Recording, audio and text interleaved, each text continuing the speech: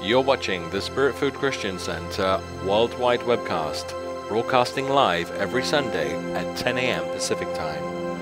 Yes, amen, hallelujah. When Spirit Food comes to you, blessings will flow. Say yes. The Bible is God speaking to me. I am what the Word declares I am. I can do what the Word declares I can do. I have what the Word says I possess. I am a believer, not a doubter. Therefore, God's Word is being confirmed in my life with signs following. In Jesus' name, amen. Hallelujah and amen. Turn to someone and tell them you love them. And praise be unto God. We have a chance to break forth and partake of the Word of God today. Thank you, Lord Jesus. Thank you, Lord.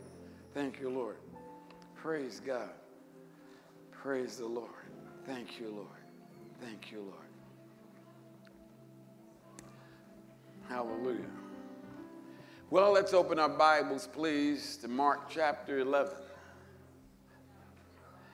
Mark chapter 11. Mark chapter 11. You know, when you have an understanding that the Lord loves you, that He came that you might have life and have life more abundantly, then you understand His desire for you is for you to live a blessed life. Walking with the Lord is not a curse. Being holy is not bad. It's good. Walking in the abundance of which God has prepared and provided for you in the covenant of our Lord and Savior Jesus Christ is a good thing. So let's look at Mark chapter 11. And we're going to begin at verse 22 because Jesus is explaining to His disciples and to all of us who believe on Him that we should walk in the blessings of the Lord by faith. And when I say faith, I'm not talking about a denominational persuasion. I'm talking about having a genuine confidence in God according to His Word. And there are individuals that don't understand that faith is what allows and permits and makes it possible for God to move in your life.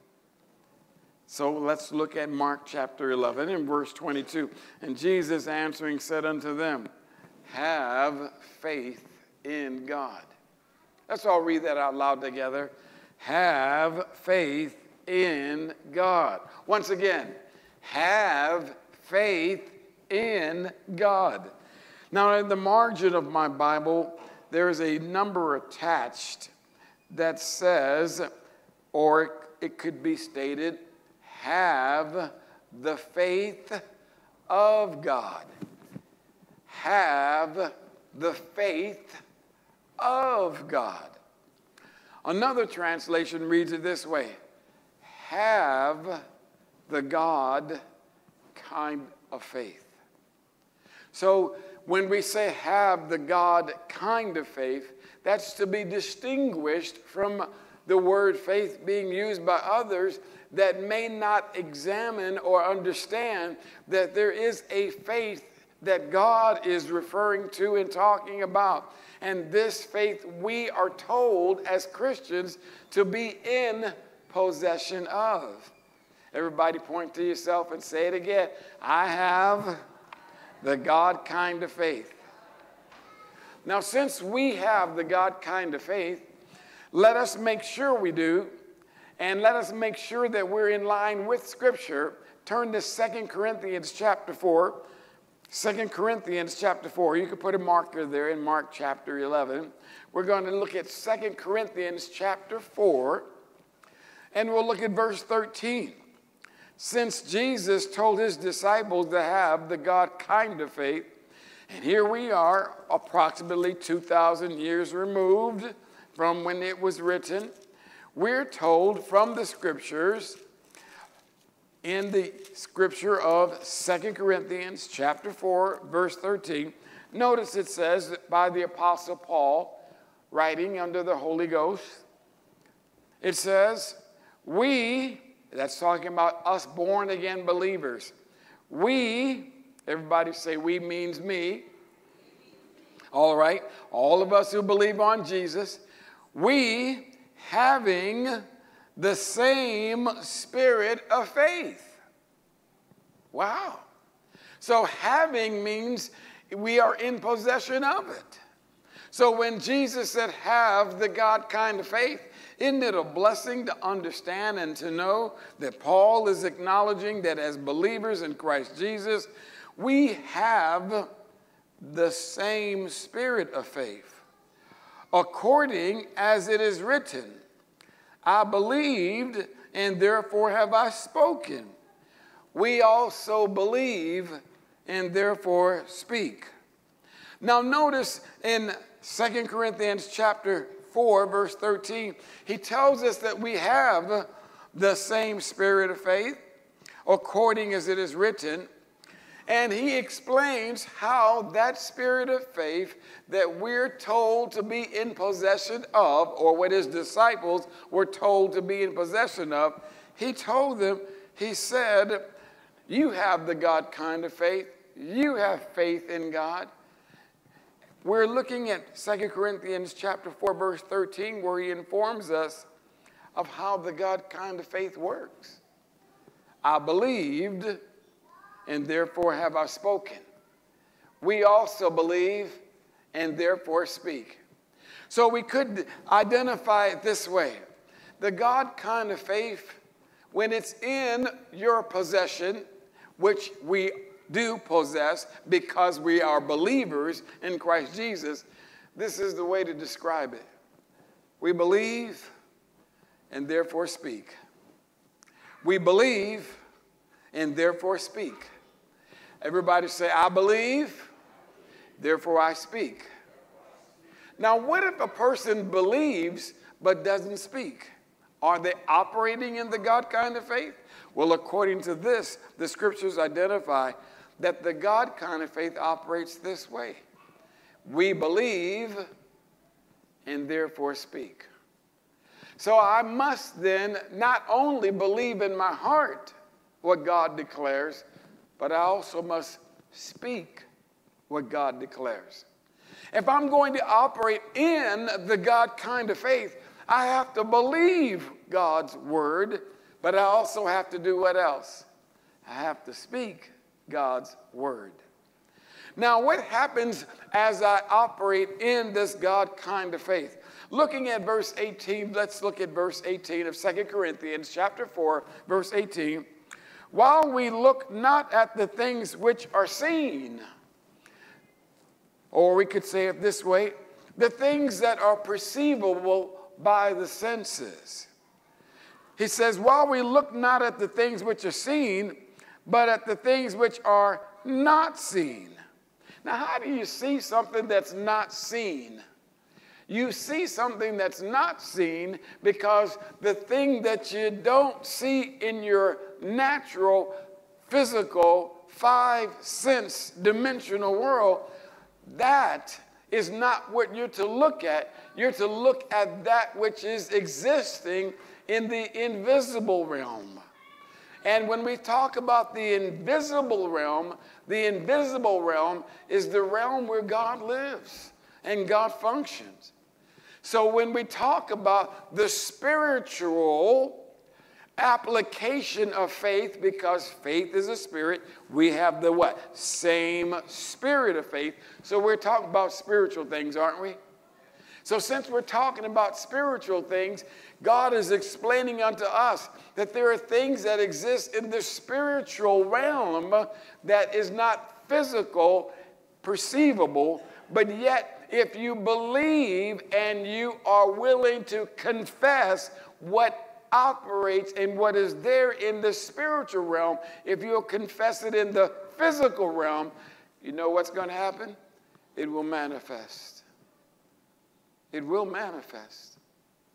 So as believers in Christ Jesus, we must be people who are confident that we walk by faith and not by sight. Or we could say it this way: we walk by faith and not by the things that our physical realm may try to dictate to us.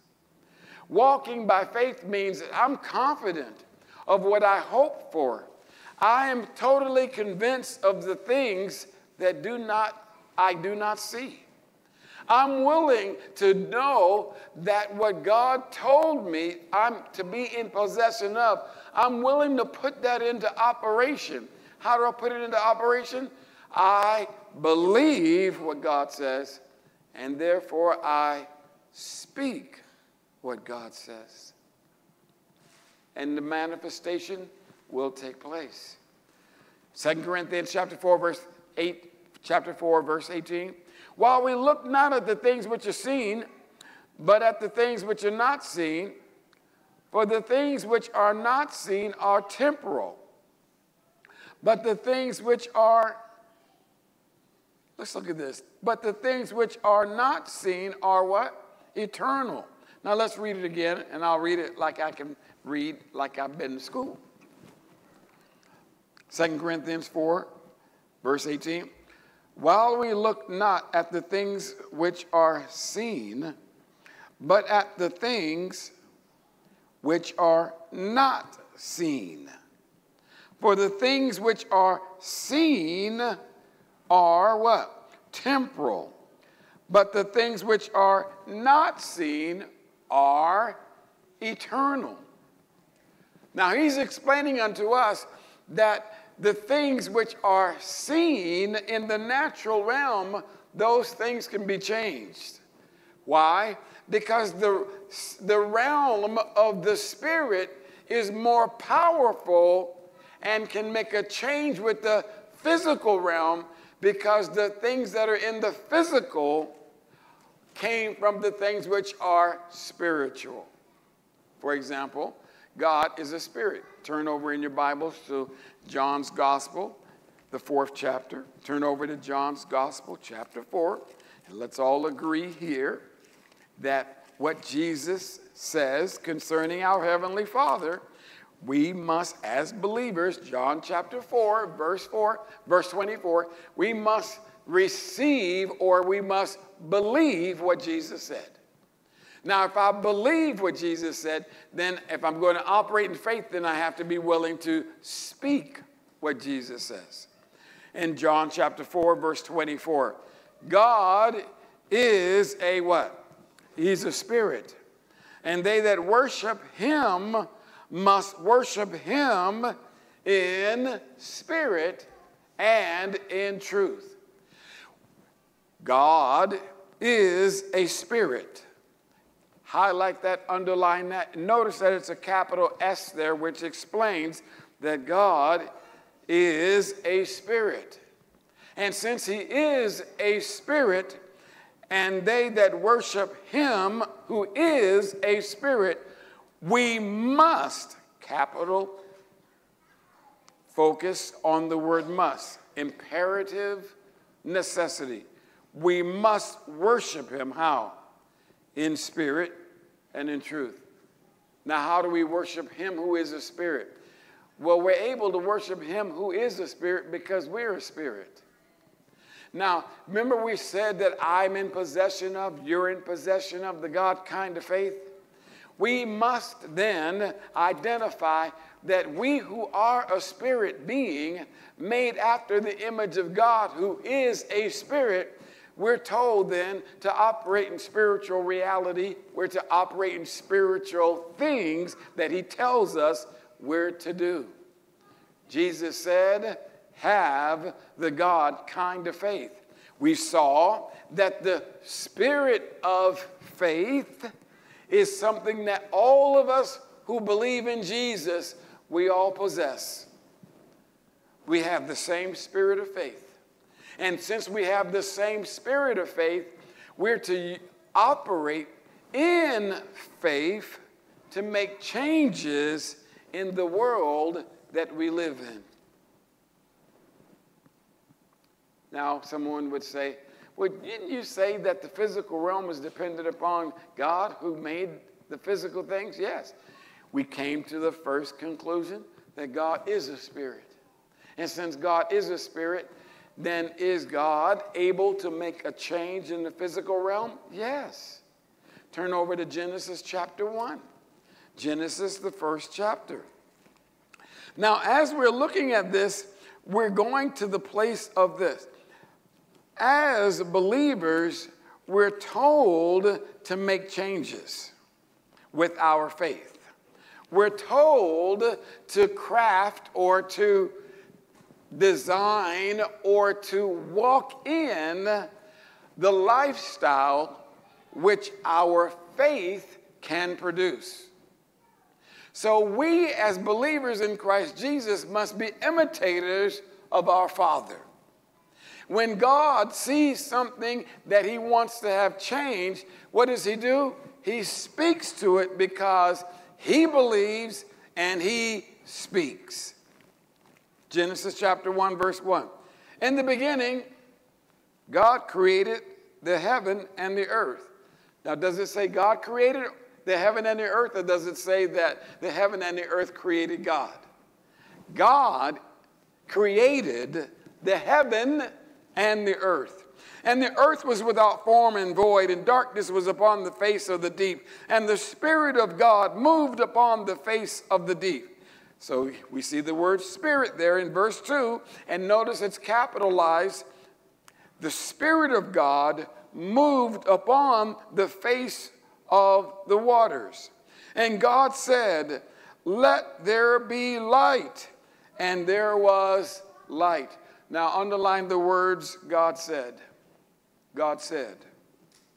And we're going to continue to look and glance at verses of Genesis chapter 1 because God is changing, God is making things, God is creating things, but before he makes it, he always speaks it. And he always speaks it before anything is seen or anything is changed. So therefore, God, in verse 3 it says, "And God said, let there be light, and there was light." Every time you see the words, "and God said," I want you to underline it. Verse 4, God saw the light, that it was good, and God divided the light from the darkness. And God called the light day, and the darkness he called night. And the evening and the morning were the first day. Verse 6, and God what? And God what? And God said, "Let there be a firmament in the midst of the waters, and let it divide the waters from the waters." And God made the firmament and divided the waters which were under the firmament from the waters which were above the firmament, and it was so. Verse 8, and God called the firmament heaven, and the evening and the morning were the second day. Verse 9, and God, what? Said, underline it, "Let the waters under the heaven be gathered together unto one place, and let the dry land appear." And it was so. Now what happened after he said it? After he said it, it came to pass. Okay? And it was so. Verse 10, and God called the dry land earth, and the gathering together of the waters called he seas, and God saw that it was good. Verse 11, and God said, "Let the earth bring forth grass, the herb yielding seed, and the fruit yielding tree after his kind, whose seed is in itself upon the earth." And it was so. Verse 12 of Genesis chapter 1. And the earth brought forth grass, the herb yielding seed after his kind, and the tree yielding fruit, whose seed was in itself after his kind. And God saw that it was good. Isn't it interesting that good always happens after God said? That what God said comes to pass, but what he said he was pleased with, because God always speaks in a manner of what he desires, and what God desires is always good. Now this is very, very important, because God has made us, each and every one of us, from him, and all of us he loves. And since he loves us, then how should we speak about ourselves? Good. Verse 13. And the evening and the morning were the third day.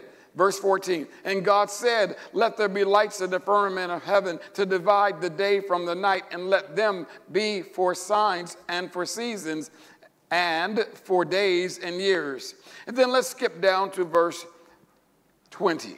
And God said, let the waters bring forth abundantly the moving creatures or creature that hath life, and fowl that may fly above the earth in the open firmament of heaven. And God created great whales and every living creature that moveth, which the waters brought forth abundantly after their kind, and every winged fowl after his kind. And God saw that it was good.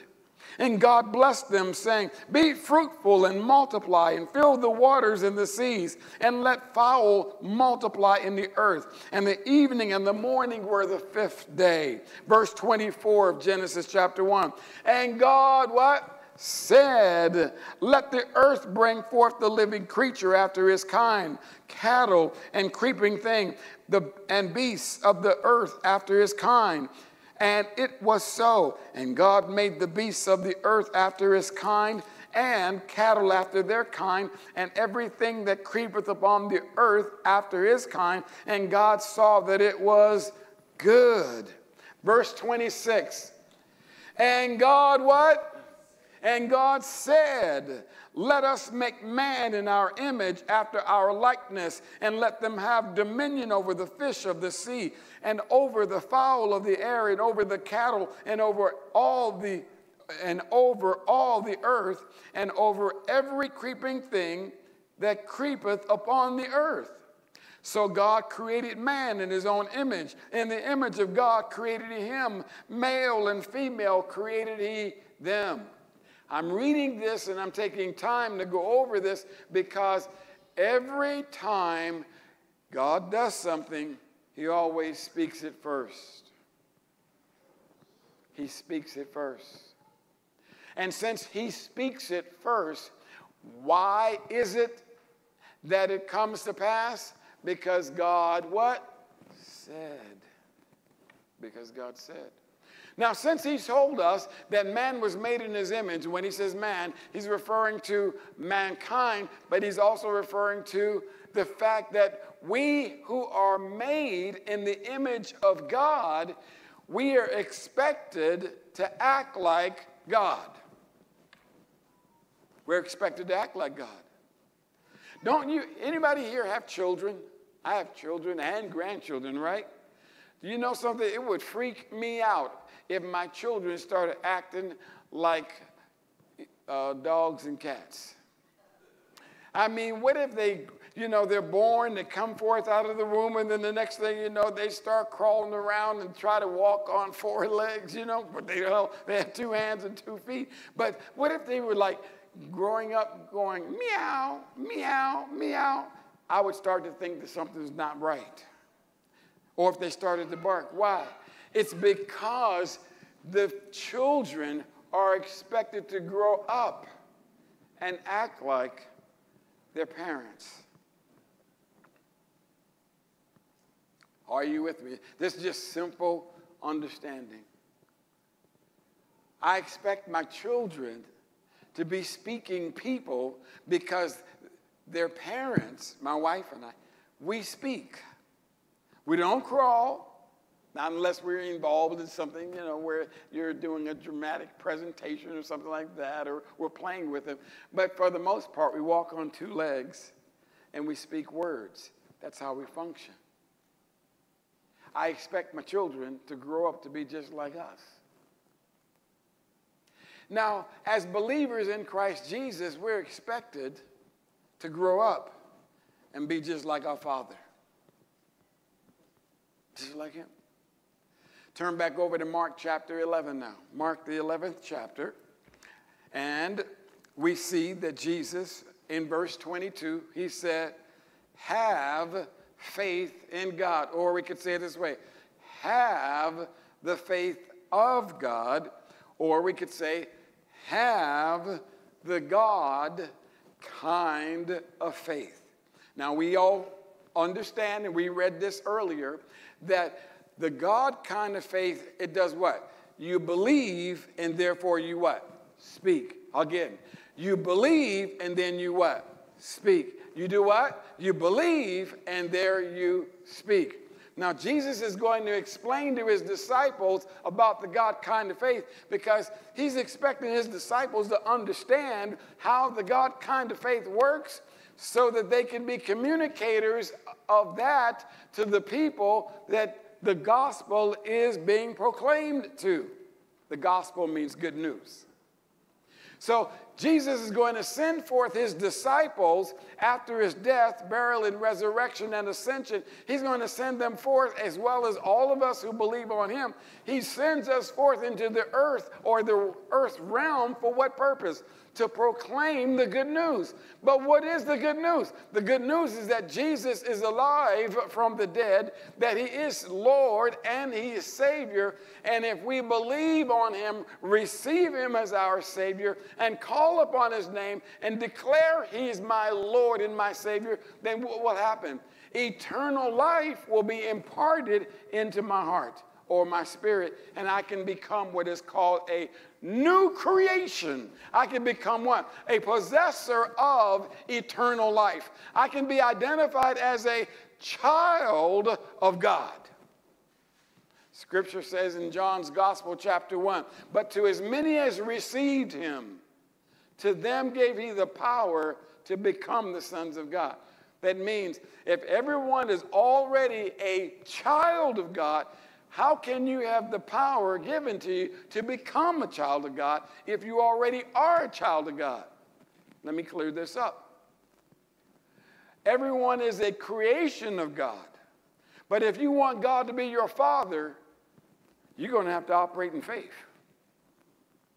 If you want God to be your heavenly Father, if you want him to be the one you spend eternity with, if you want him to dwell on the inside of you, you're going to have to operate in faith. And that faith that you operate in, according to the scriptures, allows for you to say, as Paul said, I have the same spirit of faith. What was that, Paul? I believe what God said concerning Jesus. And what else? And I confess with my mouth. And because I believed, and because I confess Jesus is my Lord and Savior, and I believe he is my Lord and my Savior, then I have eternal life. I'm a child of God. I'm a new creation. God is my Father. Now, what about everyone else that doesn't confess that Jesus Christ is Lord and Savior? The Bible says if a person will not believe and they will not confess, then they are not his. Wow. Well, you sound like you're being really, really specific. It's because I am. Because here's how heaven operates. Heaven operates by faith.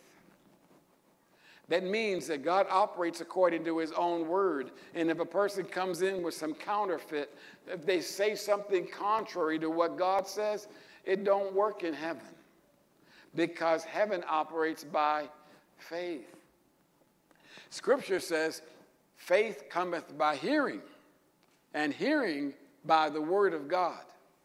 Everybody say that. So then faith cometh by hearing, and hearing by the word of God. So in heaven, what would you expect if we were all right now permitted to just see and observe what's going on in heaven? What is it that you would see? You see things operating decently and in order, and you'd see peace and blessings and manifestations of good things. Why? Because God's word is good. And God doesn't have crazy going on in heaven. So since Jesus said, pray that God's will be done on earth as it is in heaven, that means if you pray that God's will be done on earth as it is in heaven, is that a good thing or a bad thing? Come on, give me the answer. Is that a good thing or a bad thing? To have a heavenly life, is that good or bad? Is it a good thing to have heaven manifested where you live? Is it a good thing to have a heavenly environment at home? Is it a good thing to have a heavenly environment in your bank account? Is it a good thing to have a heavenly environment in your life as a single person or as a married person? Is it a good thing to have a heavenly relationship with your children? So therefore, when he said, pray that his will be done on earth as it is in heaven, we ought to be walking around making what? Things like heaven. We ought to be doing that. We ought to expect that. Now, what if something doesn't reflect heaven? How do you make a difference? That's why we're here today. Because we recognize that we can make things better or we can make things change because Jesus is telling his disciples, now you operate in the God kind of faith. That means now I'm going to have to operate in a power that allows for God's ability to come to play or affect what's happening. Too many Christians are running around talking about, God, why don't you do something? God, do something. Oh, Lord, do something. Oh, Lord, one day you may do something. Oh, God, please do something. Do something. One person was praying and praying and praying and praying, or what they call praying. It wasn't really biblical praying. But they were like, Lord, do something by hook or crook. In other words, some way, somehow, make it happen. Oh, Lord, somehow, some way. And the Lord is like, you're going to have to operate in the God kind of faith. And now this kind of teaching takes you as a believer in Christ Jesus from being a victim in life. When I say victim, it's like, okay, any way they want to treat me, that's the way it's going to be, to becoming a victor in life. See, if I want things to change, I'm going to have to apply the God kind of faith to change it. Why? Because that's what God did when he made the heavens and the earth. And when he formed and made man, he spoke it. And everything God does, he always speaks it first, and then it comes to pass. So since God is our Father and we're told to be just like him, what makes you think you're going to have changes without you operating in a God kind of faith? I just want to know. God had to use his faith to make things change. How are you going to make things change unless you operate the same way he operated by? Now let's go back to Mark chapter 11 again. Mark 11. In Mark chapter 11, verse 12, it says, and on the morrow, when they were come from Bethany, he was hungry. And seeing a fig tree afar off having leaves, he came if happily he might find anything thereon. And when he came to it, he found nothing but leaves, for the time of figs was not yet. And Jesus answered and said unto it, it what? The fig tree, the circumstance that the fig tree said, you're not getting any figs off this tree. Jesus spoke to the fig tree, and what did he say? In verse 14, no man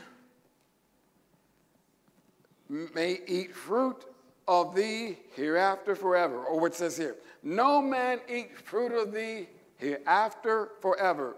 And his disciples did what? They heard it. So apparently when he said it loud enough for his own disciples to hear it. Now, knowing how the God kind of faith you believe and therefore you speak, Jesus must have believed that when he spoke to the fig tree, that what he said was going to come to pass. And sure enough, after Jesus spoke it, they went into town, and when they went into town on the next day in the morning, they came by the way of the fig tree route. And when they came by the fig tree, Peter sees Jesus and he sees the fig tree, and Peter says, hey, Jesus.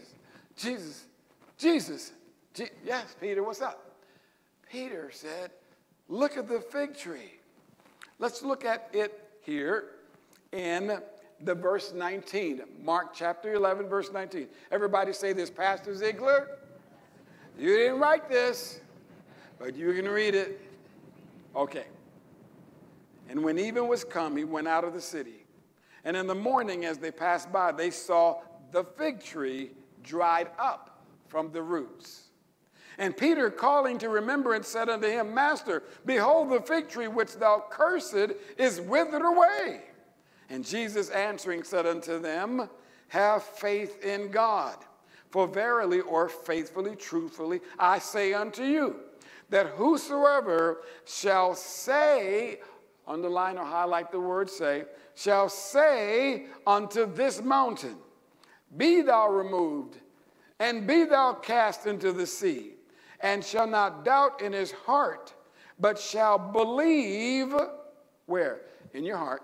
Believe that those things which he feeleth, is that what it says? Those things which he thinketh, those things that he emotionally can express, those things which he saith shall come to pass. He shall have whatsoever he saith. He shall have whatever he what? Whatever he says. Now, what are we doing here? We're talking here about the God kind of faith that Jesus told his disciples to possess. And he says to his disciples, he says, you're going to have to believe that what you say will come to pass, and then dare to say it. If you want changes, or we could say it this way, he was letting his disciples know, you want to know what happened to this fig tree? What happened to this fig tree is the result of me operating in the God kind of faith. And then he told his disciples, now you make sure you operate in the God kind of faith. The God kind of faith doesn't make you a victim. The God kind of faith makes you a what? Victor. Everybody say, the God kind of faith doesn't make me a victim. It makes me a victor. I can change things with the God kind of faith. Now, remember what Paul said in 2 Corinthians chapter 4, verse 13? We having the same spirit of faith as we believe, therefore we, come on, you didn't forget that, did you? Are y'all taking notes? I remember when I went to church, I always made sure church was classroom for me. All right? So make sure you listen to this again. Make sure you get this. As we believe, therefore we speak. As we believe, therefore we speak. As we believe, therefore we speak. So that's how the God kind of faith works. Now, why is it called the God kind of faith? It's called the God kind of faith because what you're to believe is what God says. So since God expresses what he believes and he says it, and if we believe what God says, then we are going to be in the God kind of faith when we agree with what God said. So anything that's contrary to what God says, I am to what? I'm to not to adopt that into my vocabulary and my lifestyle. Why? Because God only approves of the things that he believes and what he said. Got it? This is good news. This is really, really good news. So when Jesus told his disciples to go into all the world and preach the gospels, it's interesting how his disciples went forth and began to proclaim and declare the God kind of faith concerning Jesus, that God sent forth his son, he was crucified, he rose from the dead after 3 days, according to the scriptures, and he's ascended up on high and is alive, and whosoever believeth on him shall, or calleth upon him, because they believe in him, if you believe and call upon him, you shall be saved. They proclaimed that. And people were getting saved by the thousands. And what happened? Because the devil is a spirit, an angel that has rebelled against God, and the devil hates God, the devil began to persecute them for proclaiming the word of faith, to the point where they were put in jail. And when they were put in jail, the angel of the Lord came and brought them out of the jail and told them, now you go and stand in the temple and proclaim all the words of this life. In other words, they arrested you for teaching faith, but you go forth and continue to preach faith. Why? Because the preaching of the word of faith is what's going to make a change in the life of the people and the lifestyles of them that hear. So you go forth, stand in the temple, and continue preaching the word of faith. Or they said, or the angel said it this way, and preach all the words of this life. This life. What kind of life? The life that makes people world overcomers. The life that makes you no longer a victim, but one that can change things. Somebody says, but gee, if you don't understand, I'm dealing with life, I'm poor. You can't say that you're poor if the Bible says that your God supplies all your need according to his riches in glory by Christ Jesus. Oh, I'm not sure I can do this. I'm not sure I can do this. But the Bible says you can do all things through Christ who strengthens you. The Bible says cast all your care over on the Lord because he cares for you. Now, when you understand how the God kind of faith works, let's say you run into a situation that's like a mountain. And that mountain is standing there looking like, I'm not moving. There's nothing you can do about this. I'm going to stay right here and impede your progress. But Jesus said,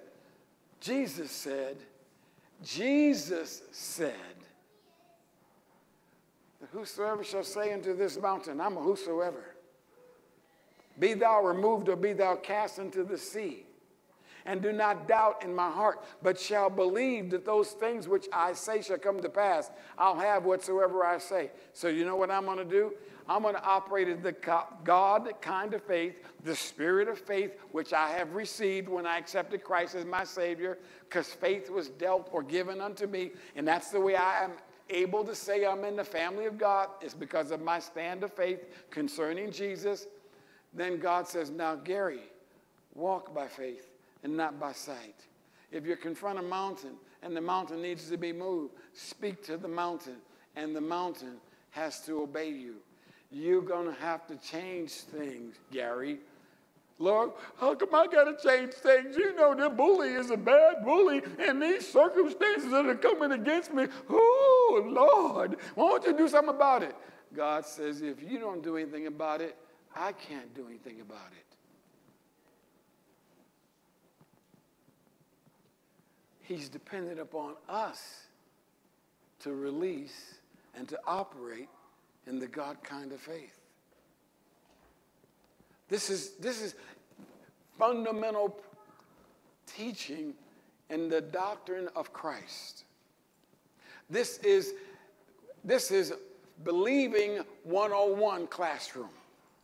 Now, how do you know that this needs to be taught? Because way too many believers are running around talking the circumstances instead of talking mountain, remove, and go to the sea. Too many believers are running around talking about, Lord, if you do something about it, then you know what? Something will be done. And Jesus pointed out to his disciples in the Gospels, he said, if you had faith as a grain of mustard seed, the tree will obey you. So he expects us to operate in the God kind of faith. He expects you to get results. And then what does he do when you operate in the God kind of faith? The faith that came from God. The faith that is the spirit of faith from God. What will God do when you operate in faith and get results? He'll brag on you. He starts talking about, hey, look, you see my children? They get results. The Bible says in the book of 1 John, this is the victory that overcomes the world, even our faith. John said that because the world is going to react when you operate in the God kind of faith. Because the devil sets up what's called bulwarks, or the devil sets up what's called, what he thinks are gates where he can protect his program. But God says, I'm going to build my church upon what? The revelation, the revealing of this operation of life by faith in my word. And God says, and the gates of hell will not be able to stand up successfully against that faith that we believers use. Got it? You got it? So when you come to church, you ought to be singing about, you ought to be expecting to get information on how to have a changed life. You're not supposed to come in and tell me, I sure could use a shot of adrenaline. Ooh, I just need to feel better. But see, the feelings may subside and leave. You still got to pay them bills. You still got to raise a family. You still got to have a successful marriage or a successful family. You got to learn how to be a successful single person in Christ. You got to learn how to be a successful business owner and own monopolies and conglomerates. How do you change things? That should be what you're here for, learning how to apply the words of this life. Instead of calling out, I quit, I'm discouraged. You know what I mean? Just say, Christians, believers in Christ Jesus that have been given the faith that overcomes the world. Christians talking like victims. Talking like victims. Well, I sure wish somebody would give me a break. You're in charge. You're able to affect your life and your future. You're able to speak to fig trees. Will you do it? You're able to speak to mountains. Will you do it? The Bible says, acquaint now yourself with him and be at peace, and good shall come unto you. In that same chapter of Job 22, the Bible says, when you acquaint yourself with the Lord, you fellowship with your heavenly Father. You spend time. When I sing, when I'm playing there, I'm not doing that for y'all. I'm doing that for me and Jesus and the Father just getting on it because he loves to get praised. He is God and he deserves to be praised. But the thing about it is, as I acquaint myself with him through his word and through praise and worship him and praise him and keep talking about how big he is and how great he is, he downloads in my heart how I should respond to things. He downloads it. Or I could say it this way, I just have a knowing. The Bible says, if you delight yourself in the Lord, he will give you the desires of your heart. How many of you would like to have more desires? Because God will give you desires so he can fulfill the desires. So the more I acquaint myself with him, the more desires keep coming up in my heart.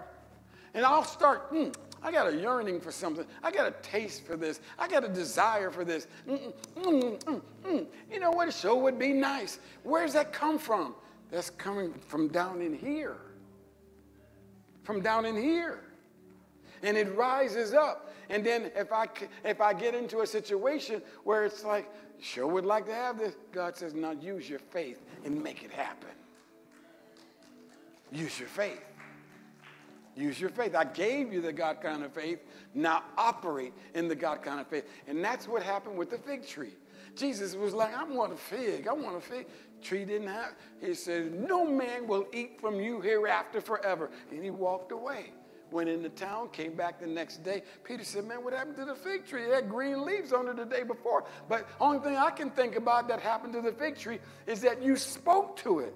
That's correct. Jesus, what is this about? You must have the God kind of faith. If you're going to make a change in this life, in this world, start operating in the God kind of faith and become an expert at faith. know how to use faith, know how to describe faith, know how to define faith, know how to walk in it. People, my wife and I just got back from our vacation. Somebody said, how long you been married? 44 years. Happily married, blessed marriage. Woo, we love each other, and God is good. He's always been good. But we've learned how to access and know how to put the goodness of God in our lives. No, it must be hard. It must be hard, man, married 44 years. No, it's almost like it's almost overnight. And it just gets better and better and better and better and better. Why does it get better? Why does it get better? You must have a special wife. No, I know how to speak the words to have a special life. Some men call their wives the old ball and chain. I call my wives a good thing. I'm a poet, didn't even know it. I'm rhyming. No. But I call my wife a blessing. I don't call her a ball and chain. I call her a good thing.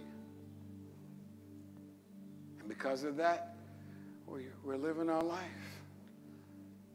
Well, how long do you think it's going to happen? The Bible says, with long life will I satisfy you and show you my salvation.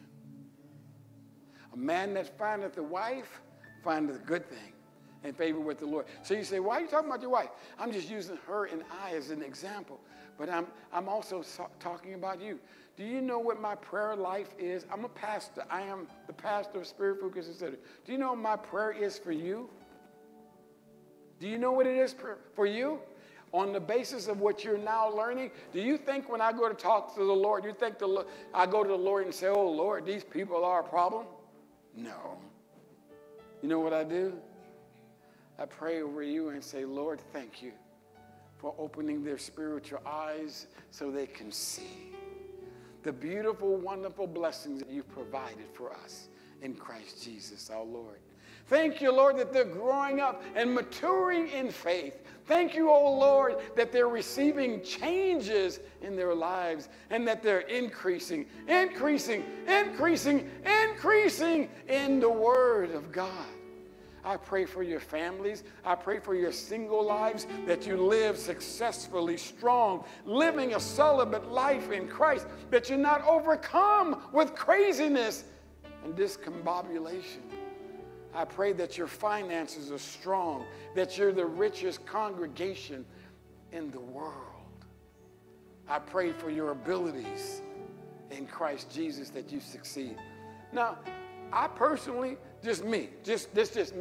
If I'm sitting out there and my pastor was talking about me like that, I'd be like, I hear you good. I'm all with that. Because people in the world don't normally talk like that. They put your walk with Christ on the same level as gambling in Las Vegas, the lotto, where they may or may not, they may succeed. No. You will succeed in Christ. You will mature in Christ. You will grow in your faithfulness and dedication and your commitment to walking in the goodness of the Lord and the kindness and the fruit of the Spirit, Galatians 5:22. See, when I pray, I literally pray over you with the Word of God. And I expect every one of you to have testimonies and praise reports. How many of you got testimonies and praise reports that your life has changed since you've been planted in the house of God here? That's all of you? What about, look at the person right or left of you and say, what's up with you? You ain't got no testimony? Everybody should be able to raise their hand. I want to look again. My eyes are closed. I'm going to look out just a second. How many of you have a testimony about how the Word of God has changed your life and has brought you to a place of victory? Raise your hand. Thank you very much. We're amongst family members. You ought to be able to raise your hand now. Because if you can raise your hand here amongst family, you'll open your mouth when you get out there, outside of the doors of the church. I love you. I thank God for you. And if you want a title to this message, it would be this way. Have faith for better. Have faith for better. Because when you have faith for better, then you won't be bitter. That's good preaching, isn't it? That sounds like a title to a book or something. I mean, if you have faith for better, then you won't live a bitter life. Instead of you being a victim, you'll operate as a victor. Instead of you complaining, you'll start declaring and naming and claiming what God has provided for you. I gotta quit because I run out of time. But oh my goodness, what a blessing it has been to come and to hear the word of God today. Amen. Let's all bow our heads as I want to thank you for tuning in today's lesson. If you would like to receive Jesus Christ as your personal Lord and Savior, then I'm going to lead you into a confession of faith. If you say these words after me, you can become a child of the living God. In Romans chapter 10, verses 9 and 10, the Bible says that if thou shalt confess with thy mouth the Lord Jesus, and shalt believe in thine heart that God hath raised him from the dead, thou shalt be saved. For with the heart man believes unto righteousness, and with the mouth confession is made unto salvation. Let us pray these words now, believing these words in our heart, and saying them with our mouth. Dear God, I believe in my heart you sent your Son, the Lord Jesus Christ, to die for my sins. He was crucified. His blood was shed to wash me clean. And dear God, you raised him from the dead. So I confess with my mouth now, Jesus, you are my Lord and Savior. You are alive. I believe this in my heart. And because I confess you as my Lord, I am now a child of the living God. Father, thank you for making me your very own. I will live for you. In Jesus' name, amen. I'd like to thank you for your continual support of this broadcast of Spirit Food Christian Center. We're so grateful for your participation. I'd like to give you an opportunity to participate by our Push Pay app. Text MySFCC to the number 77977. You'll receive further instruction on how to give. We're so grateful and thankful for your continual support and love. Remember, you're helping to make it happen. In Jesus' name, amen.